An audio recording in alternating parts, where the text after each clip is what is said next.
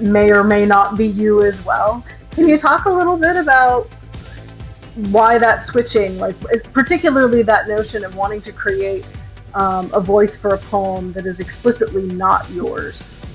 Literature offers opportunities. And just because in this very, very brief period of history, we have made almost like the last 80 years or so, we've made all poetry confessional in nature.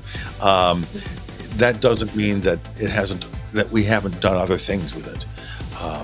And I think what happens now, and I'm talking about it in one of the podcasts on Andrew Marvell, we go back and we look at Andrew Marvell's poetry and said, he's a sexist pig. He's an asshole. Look what he's doing. And slow down. We don't know if Andrew Marvell's a sexist pig, but we do know his speaker is. Now you have to ask yourself, is Andrew Marvell so ignorant as to misunderstand the character he's created into his coy mistress, knowing that there's a long tradition of that sort of lecherous behavior going on? And if he isn't the speaker, then what is he up to?